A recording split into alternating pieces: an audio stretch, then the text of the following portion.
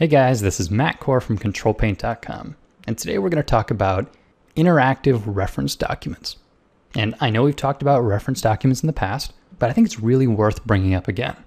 Because if you were to say scuba diver to me, this is what I might think of. But in reality, a scuba diver has all kind of specific shapes and real-world gear, and I just don't know that much about scuba divers. So if I had to draw one, I would probably compile an interactive document like this one. And the reason I say it's interactive is because it's a bunch of different images, each on their own layer. And you'll notice each of my objects has been converted into a smart object. So that means I grab these images off of Google Image Search or Flickr, or any number of sources. But then once I put them in my Photoshop document, I declared them as smart objects, which means I can shrink them, confirm that transformation, and then later bring them back to a large size, and it's not lossy. They don't get pixelated. So once you've created a document like this, I find it's most useful if you're good at keyboard shortcuts, because then you almost have a big desk with a bunch of photos that you can shuffle around. So say right now I wanted to look at the mask. Well, that's on its own layer. So if I hold down the Control key while using the Move tool, it'll automatically select the layer. So you can see I can jump around the layer stack by simply clicking the Control key while using the Move tool. So if I wanted to have this mask on the top of the stack, so it would be in front of things and not behind them, I'd use the Move to Front command. So this is simply the Control and bracket keys. You can move your layers up and down the stack. And because I've got a smart object, I could even make it really big temporarily.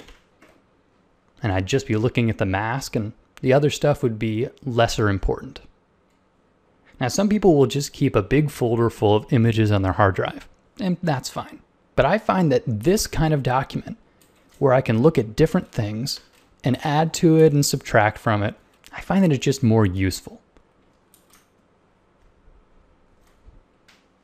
And when I'm gathering these images, I really like to get things from manufacturers' websites. Because if you see here, these are very well lit. They're very easy to see the details.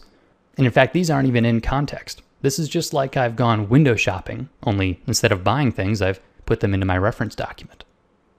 And this just means that it's very clear reference.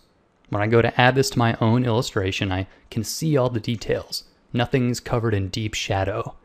Although sometimes it's nice to get sort of in-context shots like this one, where you can see all the pieces put together. But of course, what you give up is a little bit of clarity.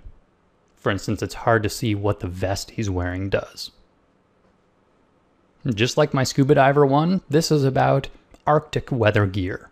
There's a little bit of ice climbing, some cold weather exploration gear, and, cool helmets and sunglasses and stuff. All these little details are things that you just wouldn't think of on your own.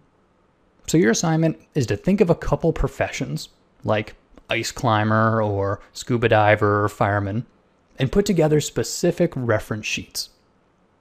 And if you want to use my interactive method with smart objects, that's great, but you don't need to. The important part is to gather specific detailed gear. What do their shoes look like? Do they have special watches or belts? So in a way, gathering reference is its own sort of art form. These are the kind of details that are going to really bring interest into your illustrations. So good luck finding your reference material. And if you liked the video, make sure to click the like button at the bottom of the post. I'm counting on you guys to spread the word. Thanks for coming to Ctrl+Paint, guys.